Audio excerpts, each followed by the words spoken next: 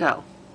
We're lashing the coil springs from the seat onto the webbed deck. When you get the shot of the front side of this, you'll see the jute webbing.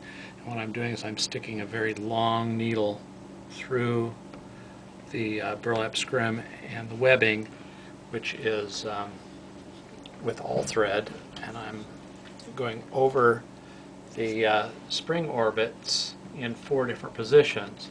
So we'll push this back through. You'll be able to see the needle come back through. There it is. So right here is the orbit of the spring. I'm going to pull the thread completely through and create a slip knot. I'm going to just double that knot to where it can't slip back out and pull it down tight. You can see this number 4 looks like a number 4 positioning. This is just simply locking 4 positions of the orbit of the spring. If you were to see it from the other side, the bottom orbit of the spring would be sitting against the webbing just like this. We're going to come up to the top of the spring orbit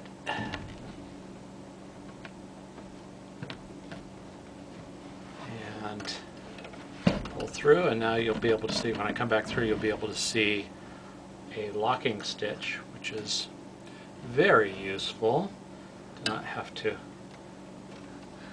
let go of the needle and take everything apart in order to create a knot.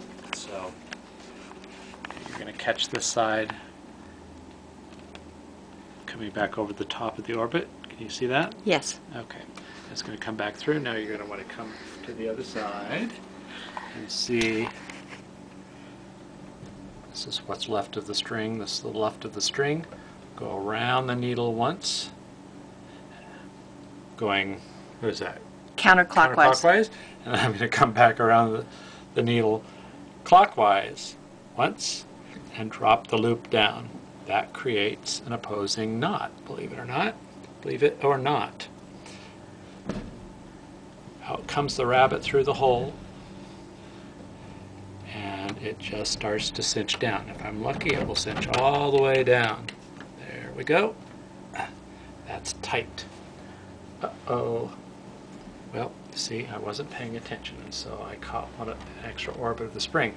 Bring the camera on around and you can show them what happens when you don't pay attention.